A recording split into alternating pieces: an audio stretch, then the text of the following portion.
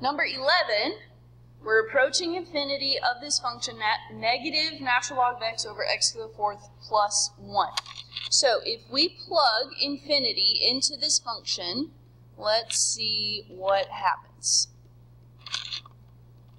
Now, this time I am keeping the plus 1, and it'll make sense here in a minute. All right, so the natural log of infinity, we said, is approaching infinity just very slowly. So we're talking about a not super big number divided by infinity to the fourth, which is a massively huge number. So when we divide a small number by a much, much larger number, what is the result?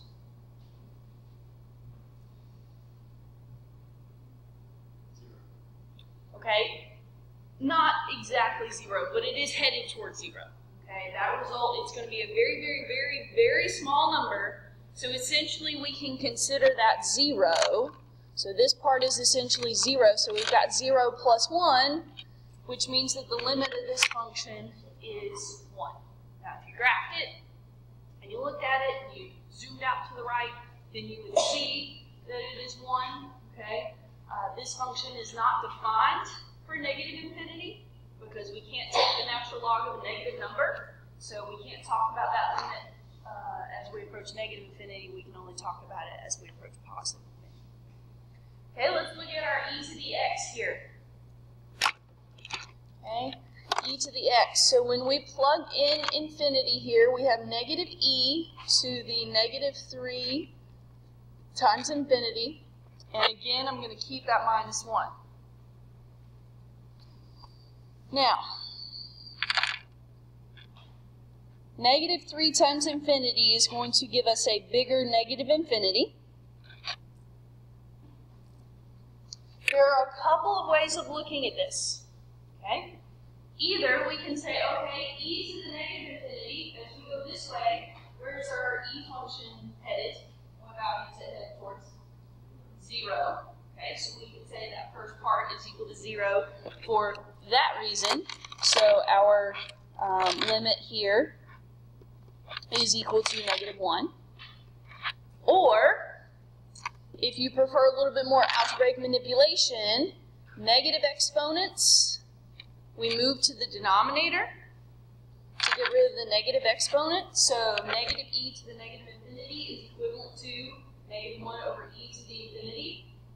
Well, e to the infinity is infinity. It's growing super, super fast. So 1 over infinity is 0. So we come to the same conclusion. It just kind of depends on which perspective you want to take on it. Do you want to just think about going to the left of your e function, or does that negative infinity, you don't like that, move it to the bottom, and then just think about going to the right on e to the x. Either way, you should come to the same conclusion of 0 minus 1, so that limit is negative 1. Okay. Okay, because the trig ones can be kind of tricky. I'm going to leave 13 and 14 for you guys to think about, and then I'm going to go over 15 through 18 so we can talk about these trig functions. All right, so the limit as x approaches infinity of cosine of 2x. Cosine of 2x. Now, we can plug in infinity like we've been doing, okay, but when we do that, think about the cosine function for a second. What is cosine doing? It's repeating the same pattern over and over and over and over again. So the cosine of 2 times infinity, as we go to the right there, it's not headed towards one specific value.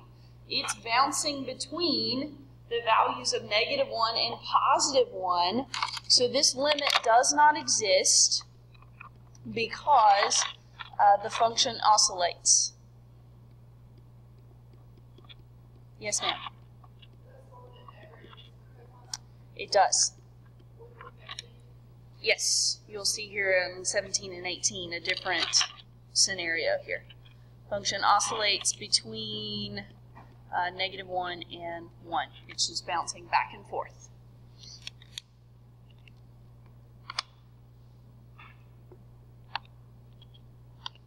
Okay? How did I know that? Because I know what cosine of 2x does. Okay, cosine of 2x is it's just doing this over and over and over and over again. It never changes. It's just bouncing between those. So as we go to the right, it's not headed towards one specific function. Okay, let's look at 16. We've got the limit as we approach negative infinity of x. So I'm going to plug in negative infinity for x over the cosine of negative 3 times negative infinity.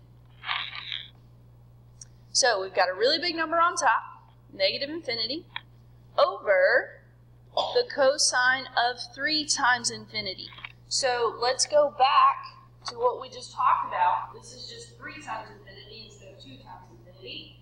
But our function, this bottom part, is still bouncing between 1 and negative 1. So we're dividing negative infinity by numbers between negative 1 and 1. So it's still never headed towards one specific value. So this one does not exist as well because it oscillates.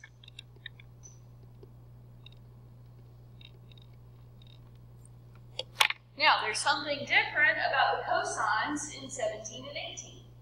They're no longer the cosine of 2 times x. They're the cosine of 1 over x. They're the cosine of 1 over x. So let's see what happens here. When we plug in for this one, positive infinity, that negative, always move it to the numerator, okay? Always move it to the numerator. You don't distribute it to both the numerator and the denominator because then it cancels itself out. So always just slide it up to the numerator. All right, so this time we've got negative 2 times infinity over the cosine of 1 over infinity. Well, let's zoom in here for a second. What is 1 over infinity? 0. 1 divided by a massively huge number is essentially 0.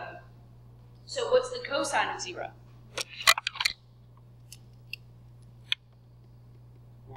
1.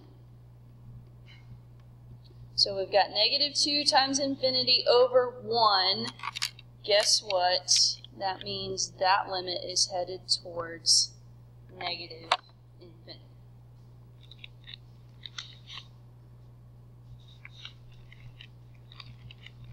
Okay? So 18. See if you can apply that logic to number 18. The limit as we approach infinity of x times the cosine of 1 over x.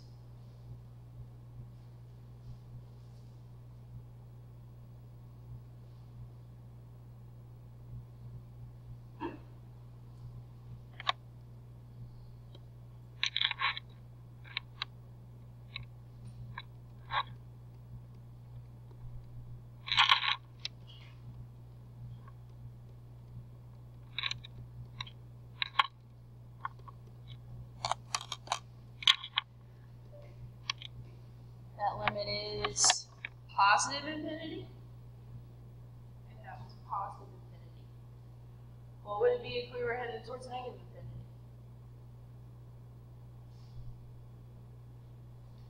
What would change on this? Just the negative and cut.